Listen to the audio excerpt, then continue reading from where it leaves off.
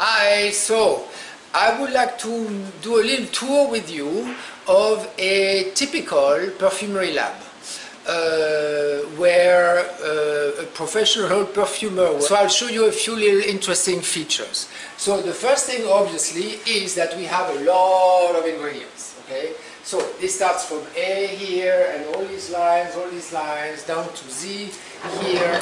We have about 1500 keys. So these are all the ingredients we can create from. You have some that are very liquid. You have some ingredients that are powders like this. So all kinds of forms and shapes. And we also have some that are very, very thick. And actually one instrument I like to have in a lab